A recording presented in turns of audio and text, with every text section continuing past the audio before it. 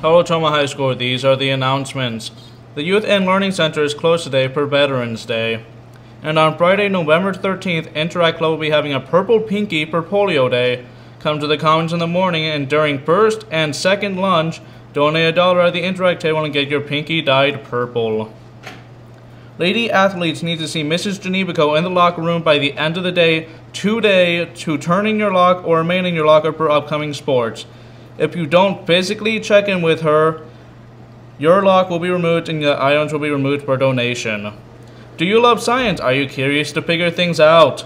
Do you like building things? If the answer is yes, then Science Olympiad is for you. Science Olympiad meeting and sign-up is in Miss Howe's room on Thursday, November 12th, right after 9th hour.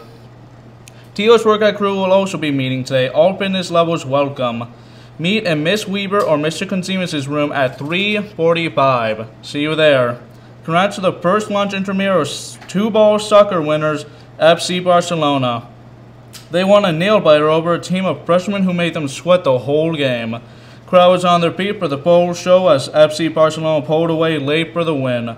FC Barcelona was made up of Trevin Nelson, Michael Cummings, Tanner Deckens, Connor Rivers, and Nick Sheets. Look for signs for the next sport sometime next week.